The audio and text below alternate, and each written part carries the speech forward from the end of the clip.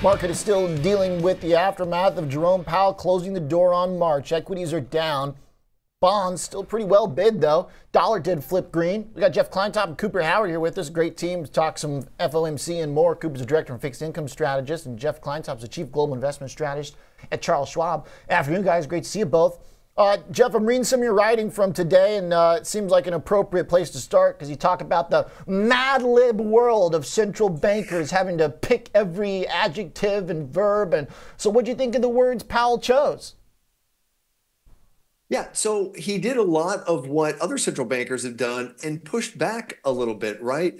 Mad Libs is that game, of course, where you pick those adjectives and verbs and nouns to substitute for blanks in a story, and the outcome can often be pretty wild. We didn't see too much of a wild reaction in the market today. We got kind of a typical central banker reaction, or central bank day in the market's reaction. But the important thing is the words that were chosen, particularly with regard to when the first rate hike might be, were pushed out, pointing to maybe sometime this summer when they would gain enough confidence, at least a few months from now, to feel that inflation was headed reliably towards 2%. That is similar to what we heard from the ECB's Lagarde, from the Bank of Canada, similar to probably what we're going to hear from the Bank of England tomorrow. The markets, though, seem to be ignoring it generally. I know we got a little bit of a reaction here in bond stocks, a little bit in the currency today, but the markets are still pricing in perhaps as soon as a March or an April start to rate cuts. That seems a little bit early given what central bankers are telling the markets, and that means they need to be a little bit more forceful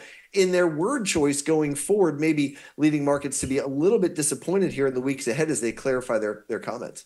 Bond bulls refuse to let March go, holding on to 37%-ish right now. We've been tracking it basically live all afternoon. It'll come up in a second again. Cooper, does Jerome Powell endanger the economy by not cutting as soon as the market would like him to? You know, I don't necessarily think that he endangers the economy by shutting or not by not cutting as soon as the market would like him to. I think that if you look at kind of what he said during his press conference, he highlighted that we're in a relatively strong economy right now. If you look at unemployment, that's been below 4% for about 2 years now. Inflation has been trending down towards a 2% mandate. Growth has been holding up relatively okay. It is expected to slow, but so far so good on that front. The reference to Lagarde and the other global central bankers, I think, is important, Jeff, because Christine Lagarde was pretty direct in her pushback against their own bond market, but then they kind of rallied through it anyway. But I don't know, it feels like Powell took a little bit of a cue from that because he was fairly explicit by the end of the press conference. Yeah, pretty clear. Although, again, I think the market just continues to push back here. And so I think the market, both in Europe and in the U.S. and many other countries, are expecting maybe more downside to inflation in the near term than central bankers are pricing into their forecasts. Many of them have updated their forecasts. Many of them have yet to do so. But the point is that the market is betting much more downside here, and that's in the face of additional conflict in the Middle East, rising shipping costs. Oil's down today, but it's been up so far this year. And so there are a number of inflation pressures here that would suggest that maybe inflation would not be receding even more rapidly than maybe had been expected weeks ago, but in fact, maybe a little bit more stable. So it's a real bet here on the direction of inflation over the next couple of prints. And I don't know who's going to win here, the market or the central bankers. Okay. You know, to hear him say in response to the question, March is not likely, I can't really remember a time he was that explicit, Cooper, because he was intimating throughout the entire Q&A that they weren't ready in March, and it was kind of like he broke and was just like, look, leave me alone, guys. We're not going in March. You know, I definitely agree with that one. I think that was really kind of the big question on everybody's mind coming in is March live? Is March not going to be live? And I expected him to kind of flirt around the issue, maybe drop a little nugget here or there. But going back to Jeff's Mad Lib, if you were to pick out a verb, I mean, you could pick out slammed, shut, any of the above, because he explicitly came out and said that in his opinion, it doesn't seem like March is likely. I think he left the door slightly open, but I would say very, very slightly. So maybe it bounced back a little bit after he slammed it shut. So I thought that was kind of the big key takeaway of this meeting. What in credit, Cooper, should we be watching to know if we're going to be okay? Because there was a little bit of a credit scare in the financial and bank space today. Yeah, a little bit of a scare in the banking sector today.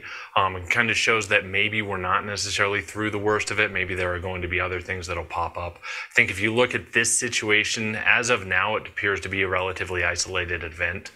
We're still maintaining a preference, or I shouldn't necessarily say a preference, but we still think that investment grade corporate bonds are an attractive opportunity.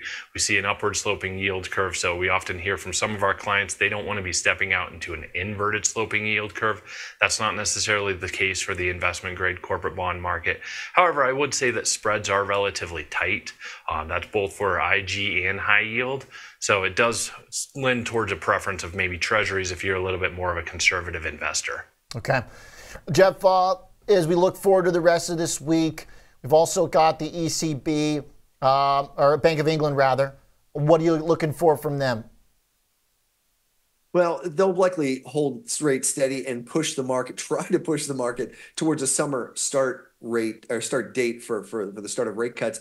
But you could see one member dissent. There might be one or two dovish dissents from a consensus around keeping rates stable, which would lean in the direction of maybe an internal shift towards rate cuts. This is a bigger deal at the Bank of England. Inflation in England has been higher than the rest of the world. It's been slower to come down, and just probably not on path towards 2% within the next 6 months or so. So that is probably more realistically a start of rate cuts is somewhere in the summer months, but the market's still pressing in a start to Q2. So we'll see if again, their central bankers try to push the markets back on that start of rate cuts, giving themselves a little bit more flexibility over the months to come.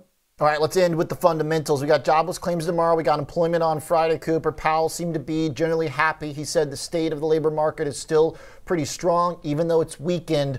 So what range should we be rooting for here to keep things on the right track? So the market's expecting a gain of 185,000 jobs. Unemployment rate's supposed to stay at about 3.8%.